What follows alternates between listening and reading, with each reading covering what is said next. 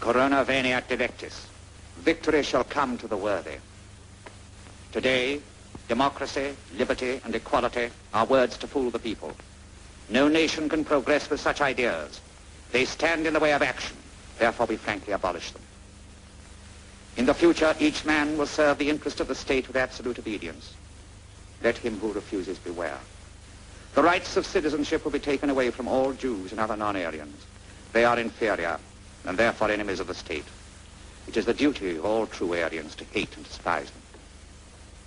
Henceforth, this nation is annexed to the Tomanian Empire, and the people of this nation will obey the laws bestowed upon us by our great leader, the dictator of Tomania, the conqueror of Austerlitz, the future emperor of the world. You speak. I can't. You must. It's our only hope. Hope.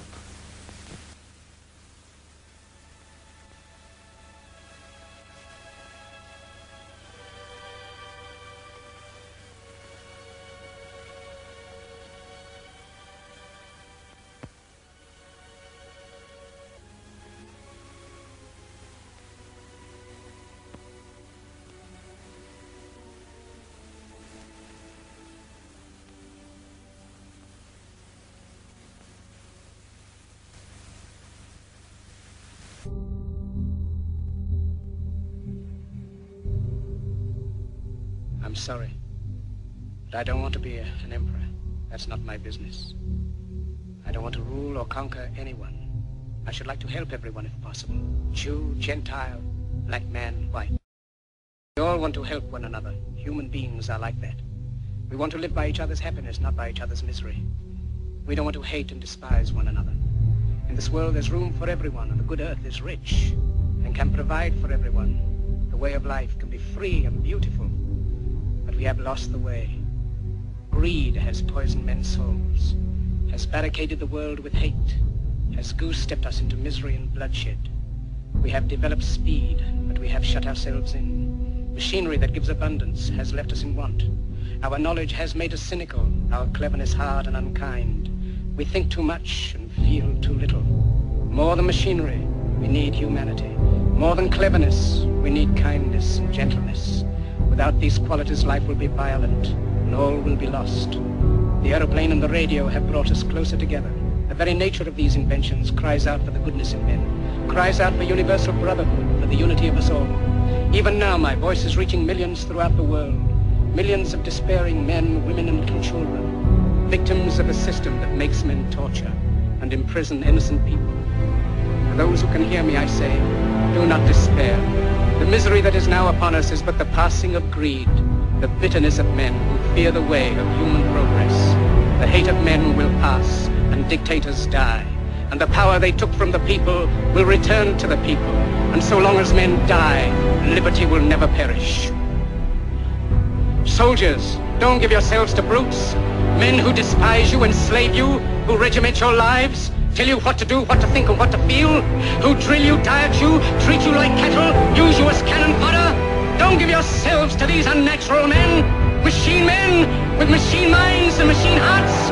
You are not machines, you are not cattle, you are men. You have the love of humanity in your hearts. You don't hate, only the unloved hate, the unloved and the unnatural. Soldiers, don't fight for slavery, fight for liberty.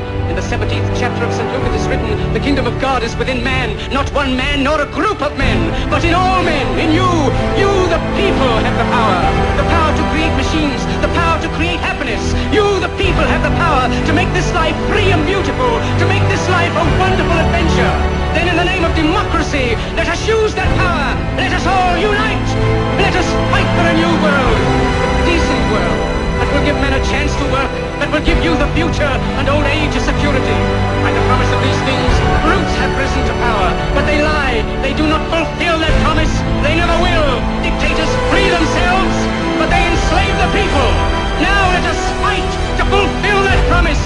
Let us fight to free the world, to do away with national barriers, to do away with greed, with hate and intolerance.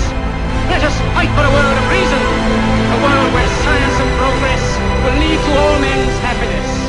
Soldiers, in the name of democracy, let us all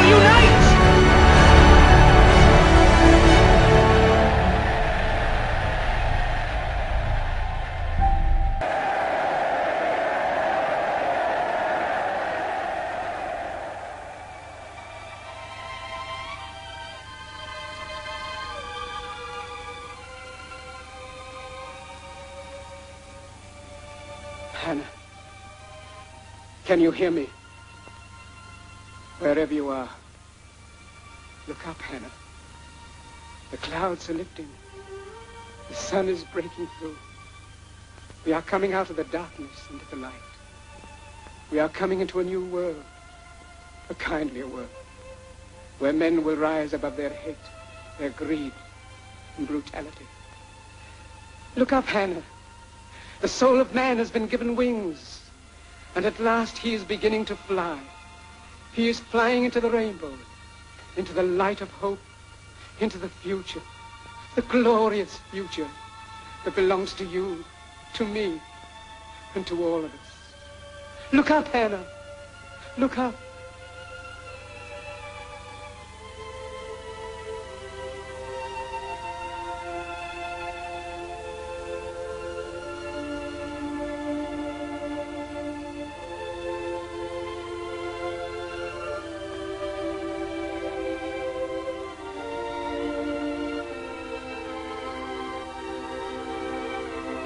Hannah, did you hear that? Listen.